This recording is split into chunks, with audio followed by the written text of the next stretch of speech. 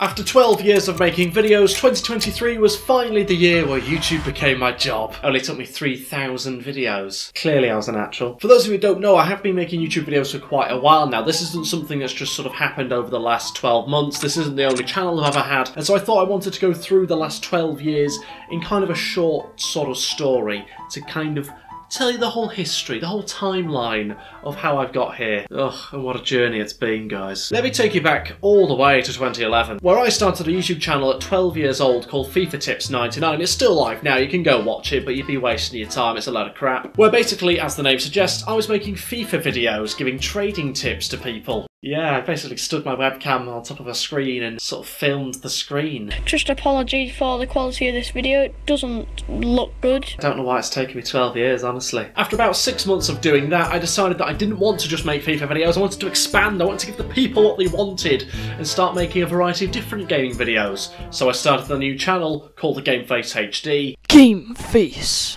Get your game face on.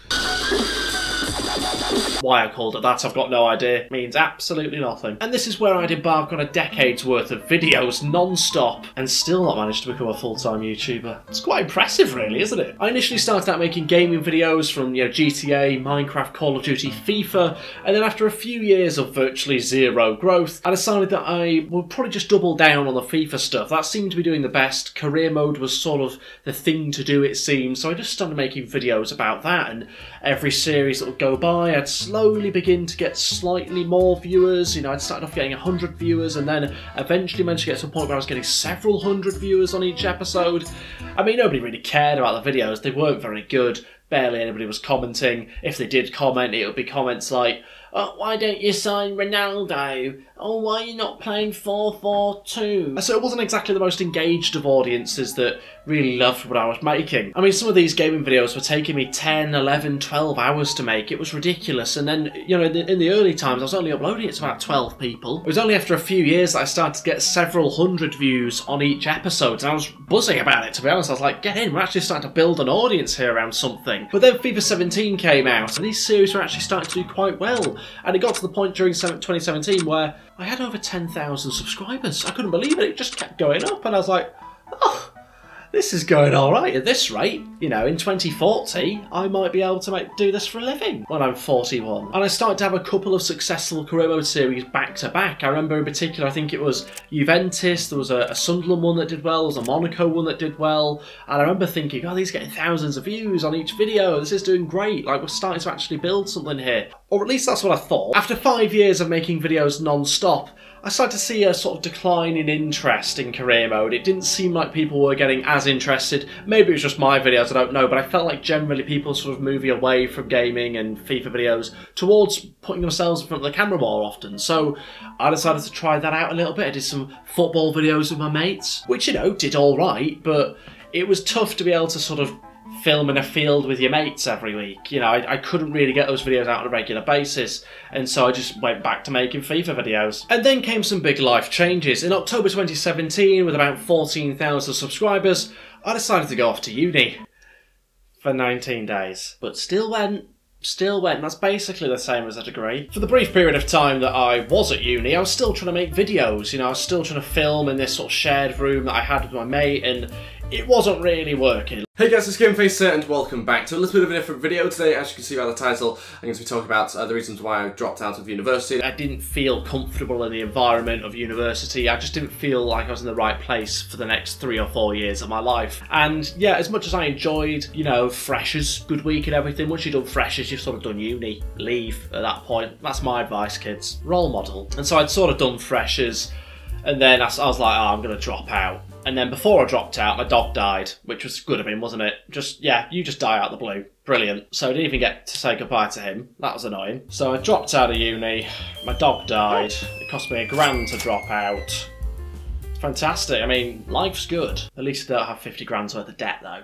So, positives. And so yeah, I decided to drop out eventually. Now what I haven't said is, I didn't actually drop out to pursue YouTube initially. I dropped out to try and pursue this startup business, which I haven't really spoke about on this channel before because you don't really care, let's face it. But while I was doing that, I was still making daily FIFA videos, and at the end of the 18 months that I'd spent on this startup business, I kind of just decided, yeah, I just want to pursue YouTube, actually. I don't really want to be a manager of a company, managing people. Not really what I care about, to be honest. Oh, pay us more. No, I want to make stuff. I want to get creative. Go speak to HR, Liz. Don't really want to do any of that. I just want to make stuff, and I like making YouTube videos, so I just went with that. And I started to see people making more like reaction videos, commentary videos, that kind of thing, and I thought, well, maybe this is an opportunity to sort of get my personality out there a bit more, which I couldn't really do in the FIFA videos. They're a bit bland, a bit boring. And I thought, well, I might give that a go, see if I can, you know, do that. And I saw that there was football YouTuber Mark Goldbridge. He was starting to go viral on Twitter at the time. For God's sake, who's that? Bloody Richarlison! Yeah. It's like a bloody repeat! It's like UK gold! And I thought, there's a gap in the market here. He's going viral on Twitter, but no one's really talking about him on YouTube. Let's make some videos about Mark Goldbridge. So I did. I made a couple of videos on him, and they got combined 200,000 views, which is alright, considering I was getting very little at the time. And at this point I had about 20,000 subs, and I decided to just overnight stop making FIFA videos. And I was like, I just can't do this anymore. And I had got to the point now where I'd heard that Mark Goldbridge had actually seen some of the videos that I'd made about him. And so I thought, well, let's send him an email and see if he wants to come on the channel for like an interview or chat or something. And I sent him an interview, and within 5 minutes, he agreed, he accepted to come on. And I remember being really excited about this because he had a decent following at the time, and obviously still does.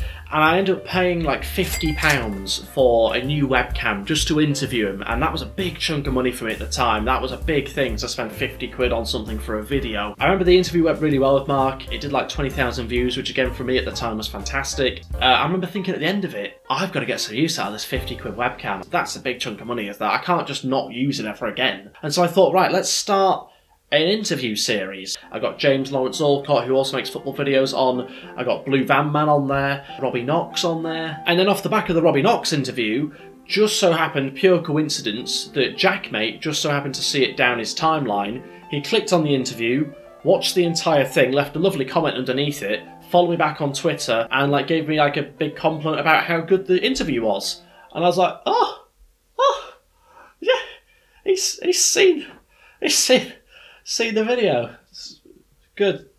Now bear in mind, this was the first time that a big YouTuber had ever given me any sort of encouragement or ever said anything positive about what I've made. No one had ever sort of left a comment like that or reached out to me who was doing YouTube on that kind of level. And I remember a few months went by and I managed to actually get Jack on the interview series. And the interview went really well. We seemed to get on pretty well, had a good laugh and whatever. Thank you so much for coming on, first of all. I really appreciate it. Mate, it's been a pleasure. And then, surprisingly, after the interview, he made like a community post on YouTube basically saying to people, go check out this guy's channel, he makes some good stuff, go check out his videos. And I was like, wow, okay, not only has he come on the channel, but he's actually like endorsed me in a sense. And I remember at that point, my confidence in myself started to increase a lot, because for the first time it was like, oh wow, maybe I'm not delusional after all. You know, I've been making videos for, at this point it would have been 8 years, 9 years, consistently, no breaks. And I remember thinking, wow, okay, I'm maybe not delusional, maybe there is something in this thing. And off the back of this, I managed to get an extra couple thousand subscribers, which was fantastic. I couldn't believe it.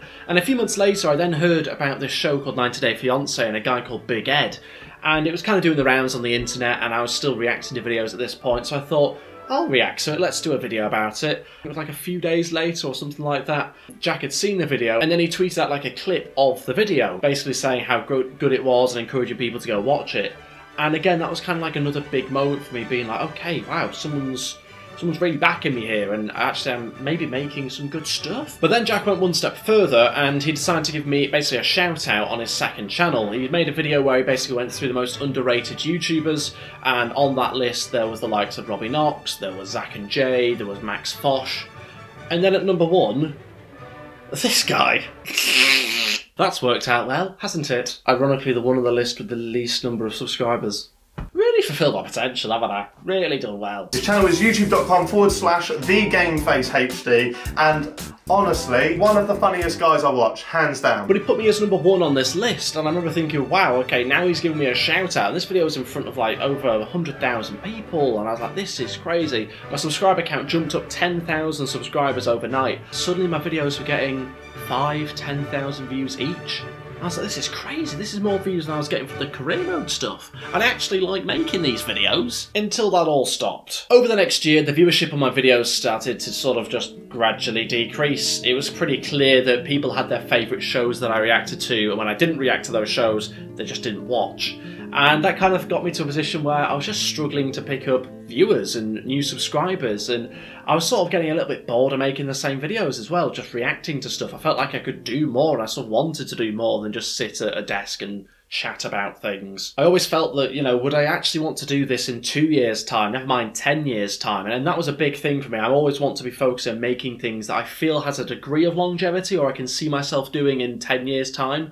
And I just didn't really feel that way about reaction videos. You know, I was starting to make some different videos on the channel, some more like challenge style videos, and the views were just dropping off the edge of a cliff. I mean, towards the end, it was like 1,000, 1,200 views, which for a channel with 35,000 subs, it's not great. It's not. And with every video that I was uploading, I was losing subscribers. The only time I was gaining subscribers on the channel was when I didn't upload. Do you know how backwards that is? Do you know how demoralising that is? Yeah, let's put loads of time into a video, upload it. Oh, I've lost subscribers. It really wasn't going well, and something needed to change. And after mulling over it for a few months, I realised that the only way out was to start a new channel. And my theory was that if I start fresh, try and build a channel of subscribers that do actually want to watch my videos, which always helps, then maybe I can grow to not just the same point, but maybe past the point that I got to before, and perhaps even in a shorter period of time. And eventually I decided to launch this new channel. I launched it on April the 2nd, 2022. I was supposed to launch it the day before, but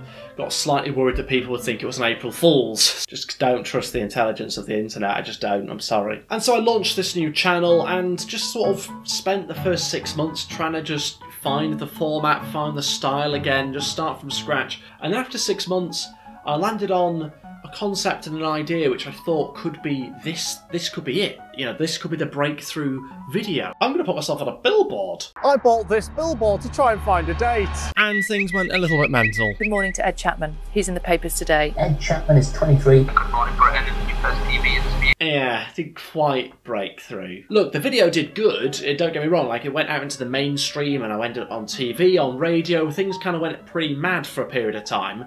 But it didn't really further the channel in any way. Like the video ended up doing maybe 2,000, 2,500 views, something like that, which was pretty good for me at the time, but it's not exactly groundbreaking, is it? But what it did help me out on is money. I wasn't making money from this YouTube channel at the time, because you need, in order to make money from the channel, you need 1,000 subscribers and 4,000 hours of watch time. Now I hit 1,000 subs on the first day that I launched a new channel, so that was fine, but I just didn't have the 4,000 hours of watch time. It's so difficult to reach that, and so I wasn't making money on it at the time. But thankfully, as a result of the billboard thing, I then made like £1,000 from the various different media things that I did afterwards. Going into 2023, I had 1,600 subscribers, I wasn't monetised, running out of money, and it looked like it would be very difficult to make it to the end of the year while still making YouTube videos. And that's where I got the idea of the 10-day challenge. Now this ticks a lot of boxes for me. Not only would I actually make money doing the challenge, but it would increase the amount of videos that I made, which would increase my watch time, which would get me closer to being able to be monetized on YouTube, so I could actually make some money from the videos again. Because the way that the watch time works is you have to get 4,000 hours of watch time in 12 months. Now bearing in mind, after about 11 months, I was on 2,000 hours of watch time. I needed to double the amount of watch time in 1 month. And obviously, that's where the 10-day challenge helped a lot. That series did really, really well for me. I was averaging like 2,000 viewers every single day for 10 days. I couldn't believe it. People were actually wanting to watch me riding a bike. I mean, I was literally just delivering stuff, and it was for 10 days straight as well. I couldn't believe it. I mean, I genuinely nearly didn't do the series because I thought, well, who's going to watch that? I mean, 10 days straight of just me on a bike, delivering kormas. No, who's watching that? Turns out, a fair few people. And by the end of the 10-day challenge, I got to a point where I had 3,900 hours of watch time. I uploaded once more, and hit the 4,000 hours. Hey! And just in time for the end of the year that I had to reach that threshold within, I'd hit the threshold. I'd managed to get myself monetized again in April 2023. But basically what I'd done is I'd made videos on YouTube and earned zero from them for an entire year. And so it was nice to now finally start to get a little bit of money from the videos. I mean, we're talking a 5 quid, 10 quid. it's not going to change things that much. I mean, you can't even get into a nightclub for that on a weekend, can you? And that's what I was earning in a month. Now, even though this series had done pretty well, growth was still quite slow. I was only on 2,700 subs, and I remember just like slowly plugging away, like trying to focus on making each video better than the last one. You know, I took the next flight to leave, I did a 24-hour live stream, you know, I was doing all sorts of different things. I went camping, and a few months later I managed to get to the point where, oh, I've got 3,700 subs. Then I stumbled across a video which would change my entire year. The video was titled, I Tried Food from Britain's Dirtiest Takeaways, a video which cost me about £60, which at the time was like a big chunk of money, a risk to sort of make that video. I was struggling to sort of, I couldn't really afford to spend 50 or 60 quid each week on a video. That's why I wasn't uploading weekly at the time, and that for me was a big chunk of money and a big risk because I hadn't really made much food content at that point. Anyway, I made the video, and it's on like 300,000 views at this point. I still don't even know how. After 2 weeks, it was on 170,000 views. I couldn't believe it. Like, my subscribers doubled. And not only that, people were going through my back catalogue and watching my older videos. And so I'd have like 2,000 people watching a video which had like 1,500 views, which then made YouTube's algorithm say, oh, this video's doing all right, let's push it back out into the algorithm.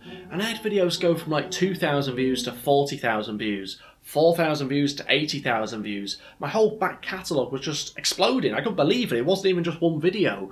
And before I knew it, things had just snowballed to the point where in July of 2023, I earned like 35 quid in that entire month from YouTube. 35 quid.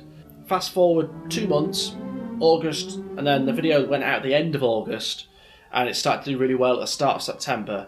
And by September, I was on a full-time wage. You know, imagine your monthly earnings going up, you know, 50-fold, 100-fold, that kind of thing in the space of 2 months. Obviously, it started from a small point, but I couldn't believe it, how quickly it all happened. And to be honest with you, I still can't believe it at this point now. In the space of 2 months, I went from 4,000 subs to 27,000. And like I say, from 35 quid to a full-time wage. Now, 4 months after that initial spike in views, not only have I surpassed the amount of subscribers that we managed to get on the old channel, but now YouTube's my job. I earn a living from this after 12 years and more than 3,000 videos. I do now have to start paying taxes, which, you know, isn't ideal, but swings and roundabouts, eh? So as self-indulgent as this video quite clearly is, I did want to do it just as kind of like a bit of background and a bit of an understanding, a bit of context for people to understand why 2023 was such a significant year for me. You know, to go from a point of making videos at 12 years old to finally it being my job at 24 is a pretty significant thing for me at least, and I kind of wanted to sort of express that to you and sort of help provide a bit of context, because obviously not everyone has been subscribed for that long. And the best bit is, this isn't even a big channel. This channel's tiny. It's not even a medium-sized channel. This is a small channel still, and that's really exciting because there's loads of room for improvement. You know, starting the year out with genuine concerns about running out of money, to getting to the end of the year and being able to do this for a full-time living. It wasn't exactly what I expected to get to be honest with you. Things have been very, very slow, obviously, as I've sort of demonstrated. And it did happen very quickly, and it did happen out of the blue. And yeah, I just want to say thank you so much for your support of it in 2023. I really, really do appreciate it. You've allowed me to do this thing as a job, and I can't believe it. And hopefully you stick around, otherwise I am screwed. Don't really fancy having to get the bike back out either. It's got a flat tyre and I can't be arsed getting it pumped up. Anyway, thank you everybody. See you soon for another video. Cheers. Ugh.